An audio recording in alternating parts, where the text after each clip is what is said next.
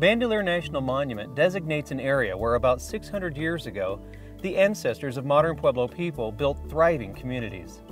There are several thousand ancestral Pueblo dwellings found among the mesas and canyons of Bandelier. We joined Cecilia Shields to learn more. This is the Big Kiva, and the Big Kiva is an ancestral Pueblo kiva. This is the largest one excavated here in the park. And this kiva was used by both men and women, and it is a place for ceremonial use. It was a place for dances and dance practices. It was a place where the young boys learned the different languages and ceremonies that went on in the kiva. And the idea of the kiva is that it's out with nature and it's underground, because a lot of our oral traditions tell us that our creation story, our people lived below this world and then moved up into this world that we now live in with the help of different animals.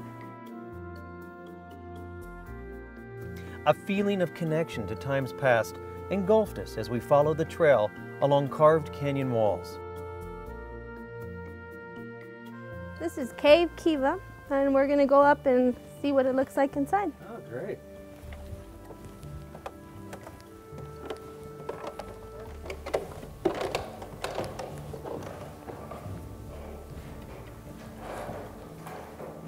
This kiva has great acoustics. You can just hear it here in this room.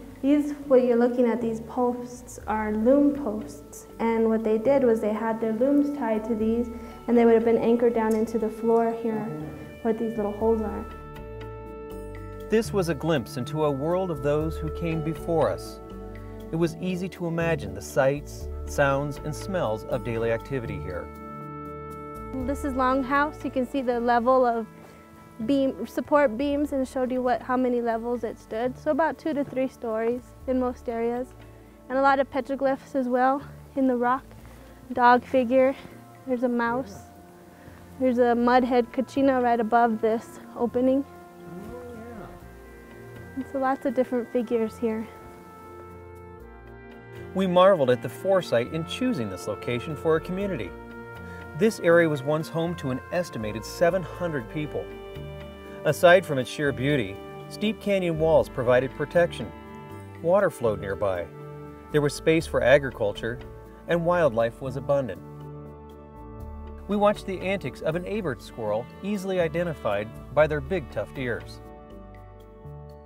Bandelier is an awesome and amazing place because it's got such rich history, and both the natural and the cultural history is so alive, and so you can surround yourself by it no matter where you go. There are archaeological sites throughout the whole entire park, and the story of the Pueblo people continues through these areas and through our people along the Rio Grande River, where our people live today.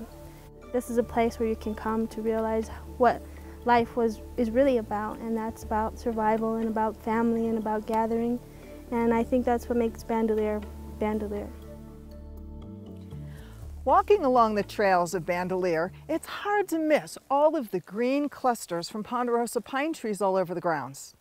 These are not here as the result of heavy winds. These are the work of Abert squirrels, who chew off the ends of the pine's branches, allowing them to drift down to the ground.